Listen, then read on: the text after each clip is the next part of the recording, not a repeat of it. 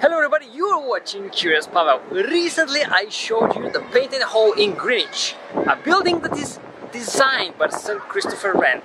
Not painted, designed. Now I'm gonna show you Wren's masterpiece, and that is St. Paul's Cathedral. Quite interesting place, so let's go inside.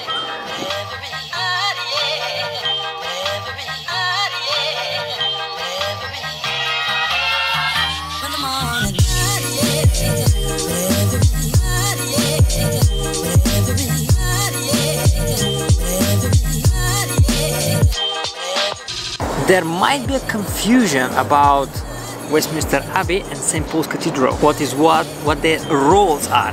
So let me clarify this for you. Westminster Abbey is the private church of the Queen or of the monarch, while St. Paul's, that's the Cathedral of London. This is where the events that are attended by the public are happening.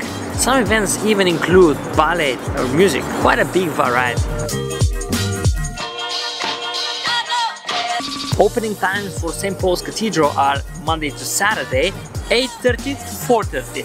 But sometimes they are late evening openings and you can enjoy a nice sunset that I'm gonna show you at the end of this video.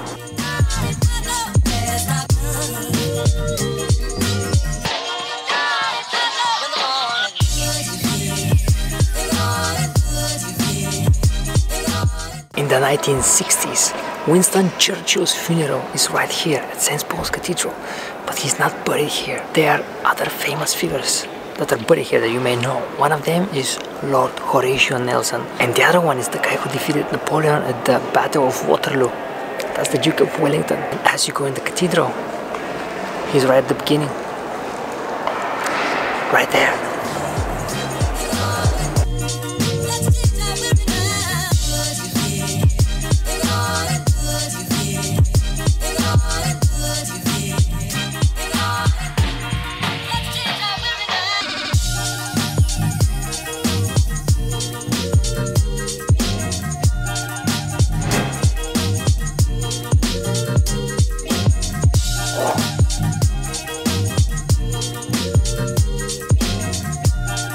This is exactly like Westminster Abbey.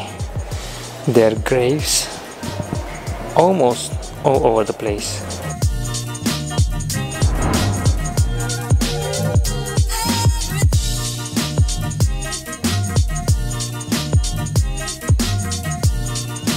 Oh my god, what is this?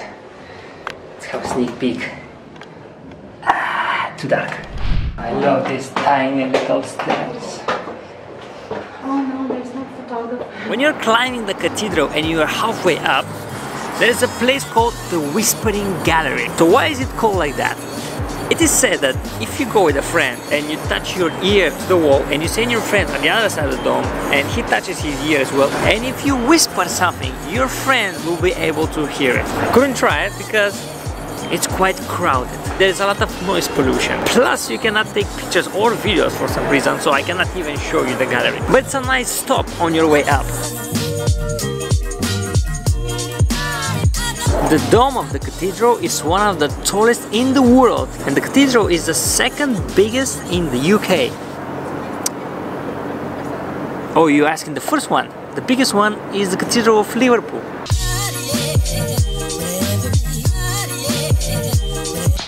Once you're upstairs, you can enjoy spectacular views. Here's some more.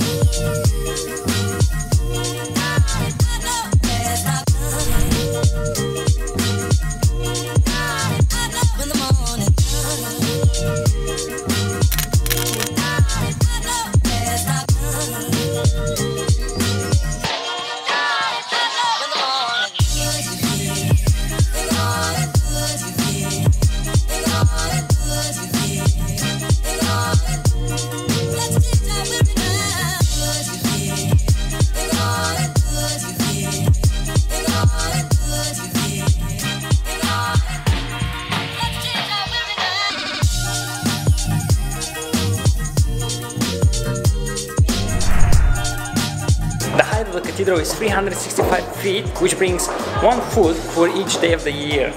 That's what Christopher Wren wanted.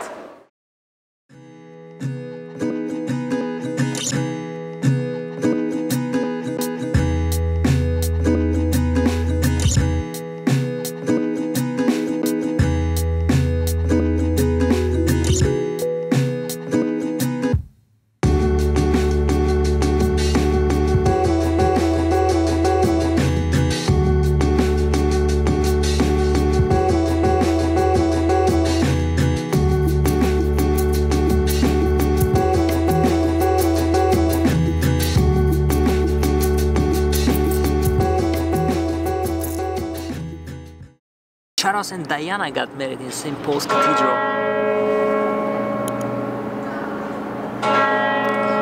It's 10 p.m. Time to go.